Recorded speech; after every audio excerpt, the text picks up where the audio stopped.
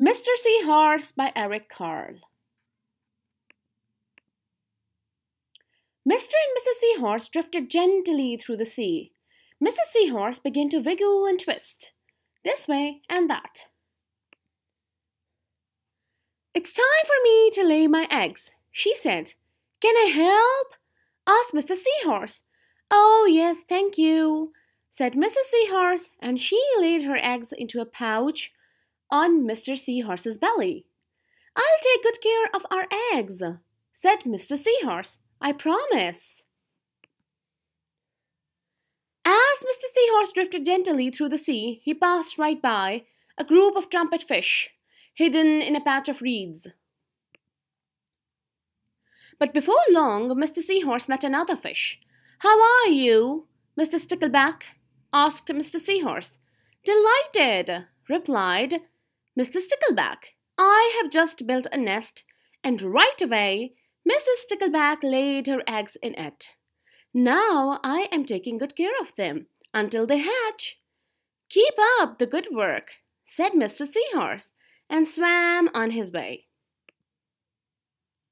As Mr. Seahorse drifted gently through the sea, he passed right by a lionfish hidden behind a coral reef. But before long, Mr. Seahorse met another fish. "How are you, Mr. Tilapia?" asked Mr. Seahorse. Mr. Tilapia couldn't answer. His mouth was full of eggs. I know," said Mr. Seahorse. "Mrs. Tilapia has laid her eggs. Now you are taking good care of them until they hatch." Mr. Tilapia nodded his head. "You must be very happy," said Mr. Seahorse, and swam on his way.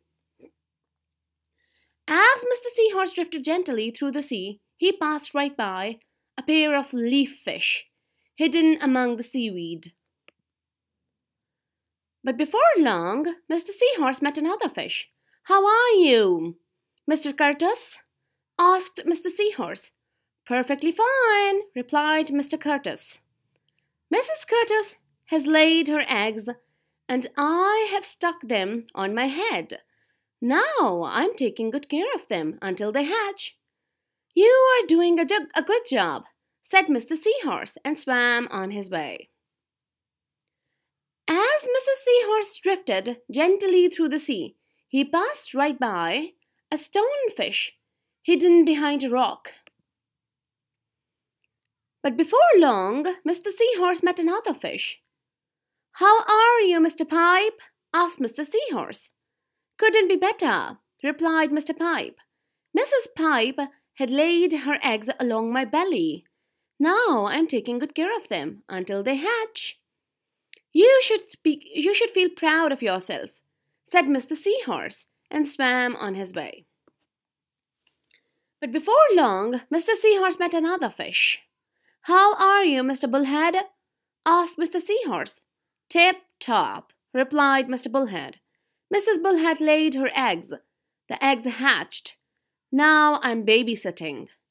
"You are doing a great job," said Mr. Seahorse, and swam on his way.